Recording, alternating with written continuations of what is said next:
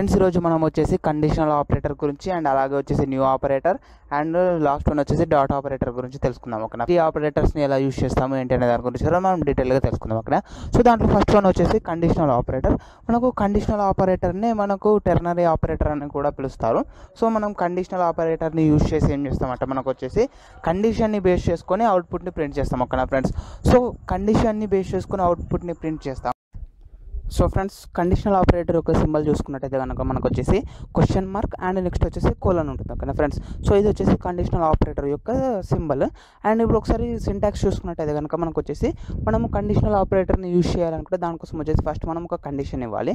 So condition ఇచ్చేసి next question mark ఇవ్వాలి. ఓకేనా ఫ్రెండ్స్, సో క్వశ్చన్ మార్క్ ఇచ్చిన తర్వాత అంటే ఇప్పుడు మనకు ఆ కండిషన్ అనేది ట్రూ అయితే మనకు ఈ క్వశ్చన్ మార్క్ తర్వాత ఉన్న ఎక్స్ప్రెషన్ వన్ ఉంది కదా, సో అక్కడ మనం అయితే ఏదైతే అవుట్పుట్ రాయాలనుకుంటున్నామో ఆ అవుట్పుట్ అనేది ప్రింట్ అవుతుంది.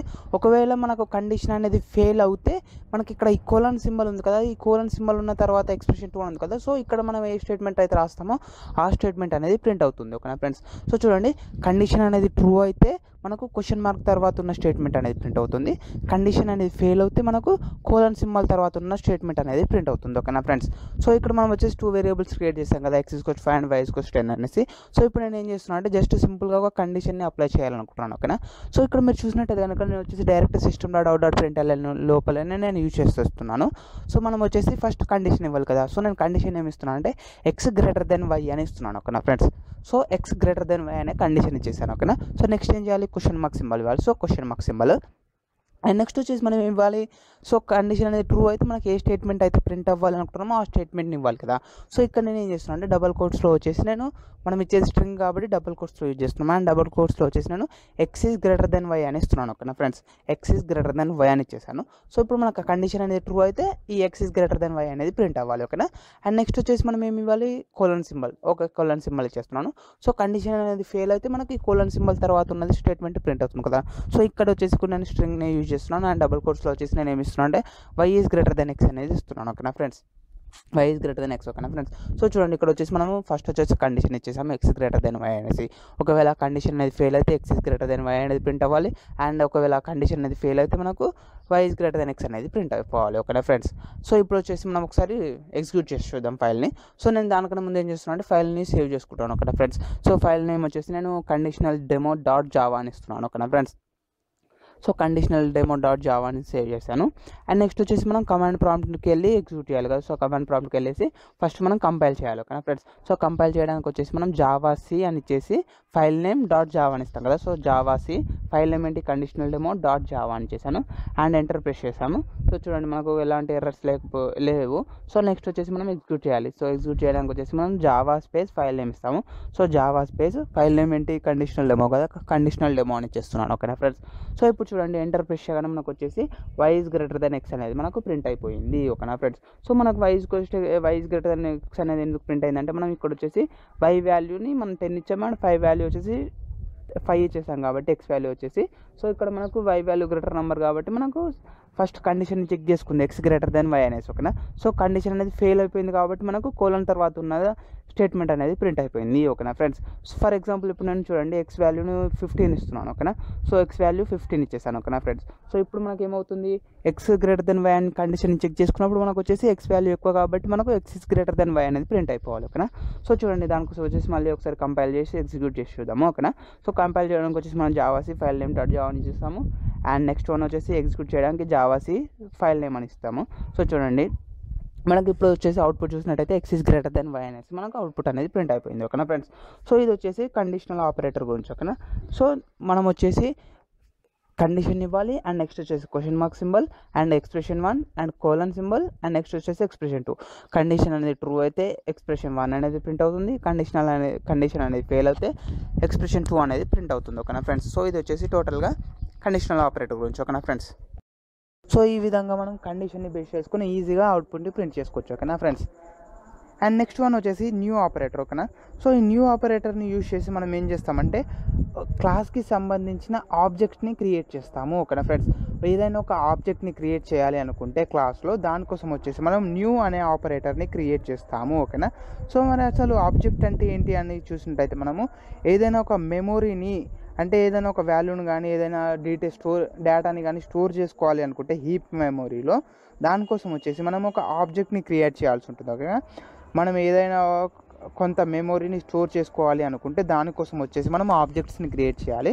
సో ఆ ఆబ్జెక్ట్ని క్రియేట్ చేయాలి అనుకుంటే దానికోసం వచ్చేసి మనం న్యూ అనే ఆపరేటర్ని యూజ్ చేస్తాము. ఓకేనా ఫ్రెండ్స్, సో ఇక్కడ చూడండి, మనము ఆపరేటర్ని అంటే ఆబ్జెక్ట్ని క్రియేట్ చేయడానికి వచ్చేసి మనము క్లాస్ నేమ్ ఉంటుంది కదా, మనము క్లాస్ నేమ్ ఇస్తాం కదా ఫస్ట్ వచ్చేసి, అండ్ మనం వచ్చేసి అదే నేమ్తో ఫైల్ని సేవ్ చేస్తాం కదా.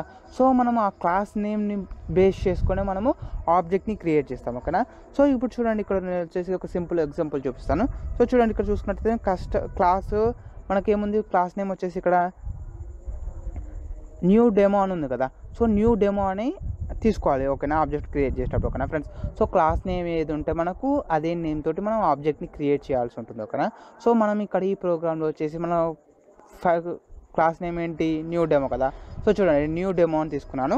అండ్ నెక్స్ట్ వచ్చేసి మనము రిఫరెన్స్ వేరియబుల్ ఇవ్వాలి. ఓకేనా ఫ్రెండ్స్, రిఫరెన్స్ వేరియబుల్ అంటే ఏంటంటే మనకు ఆ మెమొరీని ఇస్తున్నాం కదా, కొంత మెమొరీని అలొకేట్ చేస్తున్నాం కదా, ఆ మెమొరీ అనేది ఎక్కడ స్టోర్ అయింది అని దాన్ని ఐడెంటిఫై చేయడానికి వచ్చేసి మనకు ఈ రిఫరెన్స్ వేరియబుల్ అనేది యూజ్ అవుతుంది. ఓకేనా ఫ్రెండ్స్, సో చూడండి, నేను రిఫరెన్స్ వేరియబుల్ నేమ్ వచ్చేసి నేను N1 అని ఇస్తున్నాను. ఓకేనా ఫ్రెండ్స్, N1 ఈక్వల్స్ టు మనం యూజ్ చేసే ఆపరేటర్ ఏంటి, న్యూ ఆపరేటర్ కదా. సో ఇక్కడ న్యూ అని యూజ్ చేస్తున్నాను. ఓకేనా, సో ఈ న్యూని యూజ్ చేసుకొని మనము ఆబ్జెక్ట్ని క్రియేట్ చేస్తాము, అది వచ్చేసి ఆపరేటర్. ఓకేనా, న్యూ అనే ఆపరేటర్ని యూజ్ చేసుకొని మనము ఆబ్జెక్ట్ని క్రియేట్ చేస్తాము. ఆబ్జెక్ట్ని క్రియేట్ చేయడానికి వచ్చేసి మనము క్లాస్ యొక్క నేమ్ని బేస్ చేసుకొని క్రియేట్ చేస్తాము. ఓకేనా, సో క్లాస్ యొక్క నేమ్ వచ్చేసి న్యూ డెమో ఉంది కాబట్టి న్యూ డెమో అని తీసుకున్నాము.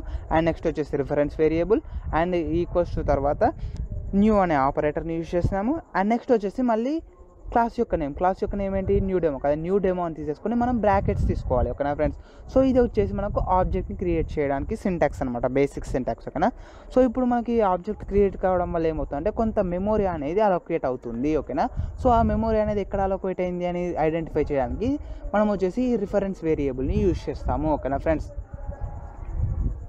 మనము ఈ న్యూ ఆపరేటర్ని యూజ్ చేసి మనకు ఒక క్లాస్కి సంబంధించి ఎన్ని ఆబ్జెక్ట్స్ కావాలంటే అన్ని ఆబ్జెక్ట్స్ని మనం క్రియేట్ చేసుకోవచ్చు. అంటే ఒక ఆబ్జెక్ట్ కంటే ఎక్కువ ఆబ్జెక్ట్స్ కూడా మనం క్రియేట్ చేసుకోవచ్చు. ఓకేనా ఫ్రెండ్స్, మనము డైరెక్ట్గా క్లాస్ లేకుండా వితౌట్ క్లాస్ తోటి ఆబ్జెక్ట్ని క్రియేట్ చేయడానికి పాసిబుల్ అవ్వదు. ఓకేనా, మస్ట్ అండ్ షుడ్గా మీరు ఒక ఆబ్జెక్ట్ని క్రియేట్ చేయాలి అంటే దానికోసం మస్ట్ అండ్ షుడ్గా మీరు క్లాస్ని బేస్ చేసుకొని, అంటే క్లాస్ నేమ్తోనే మనం ఒక ఆబ్జెక్ట్ని క్రియేట్ చేసుకోగలము. ఓకేనా ఫ్రెండ్స్, సో ఇది వచ్చేసి టోటల్గా న్యూ ఆపరేటర్ గురించి. ఓకేనా ఫ్రెండ్స్, సో దీన్ని ఎలా యూజ్ చేస్తాము, దీంట్లో డేటాని ఎలా యాడ్ చేస్తాం అనే దాని గురించి నెక్స్ట్ క్లాసెస్లో డీటెయిల్గా తెలుసుకుందాము.